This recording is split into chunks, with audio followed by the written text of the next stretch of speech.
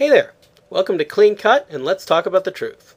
This is where we can talk about life, reality, and anything else. There's just one rule. We have to use solid logic and common sense. Today we'll talk about skepticism, but before we can talk about it, we first need to know what it is. There are two meanings to the word skepticism: the philosophy of skepticism and the method of skepticism.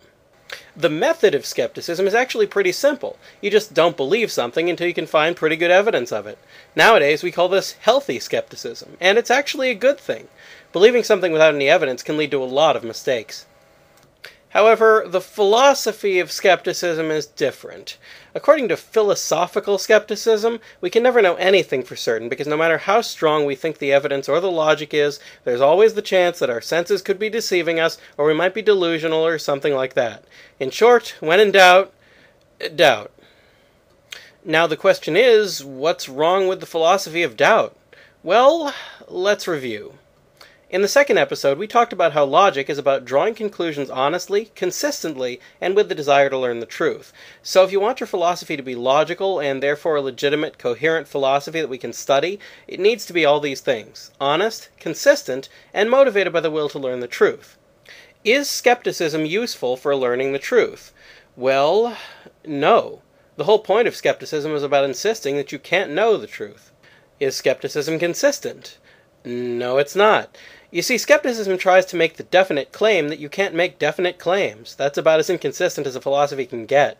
Is skepticism honest? Well, it can't be honest if it's inconsistent with itself. So we've learned that philosophical skepticism is both useless and provably false. But wait, what if you're only halfway skeptical? I've had someone say this to me recently, so I feel I should bring it up. There's a belief system out there that makes the following claim: we can trust logical conclusions right now, but maybe there's a time or a place where logic doesn't apply. I think this is the skeptic's attempt to have their cake without having to pay for it. This idea means that they can just toss logic aside whenever they don't want to deal with it, and they don't have to worry about the contradictions that real skepticism involves. The problem is, fake skepticism is also a self-contradicting philosophy. It's just harder to understand why, because it's so abstract, so different from what most people think about. Here's the thing. A fake skeptic says that they believe there is a place or a time or something else where logic doesn't apply.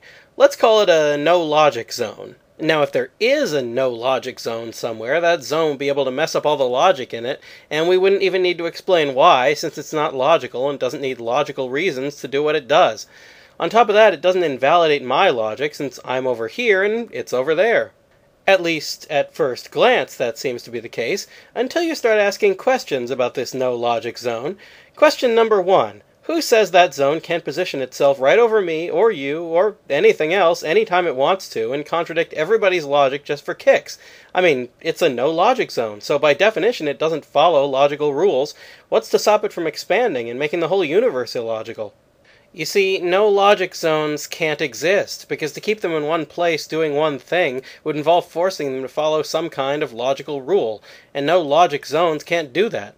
Once that's out of the way, we get right back to the problem with real philosophical skepticism. If the rules of logic don't always apply, then why should I listen to yours? That's a mouthful, though, so let's sum up what we've gone over so far. Saying we don't need a reason to doubt our evidence, our logic, or our conclusions is a lie, no matter how you try to dress it up. So obviously, if we're going to doubt our conclusions, we do need a reason to doubt them. That's the number one thing we can take away from this. Skepticism is just plain wrong, because we need some reason to doubt our reasoning. That's all for now, so keep asking questions, and thanks for watching.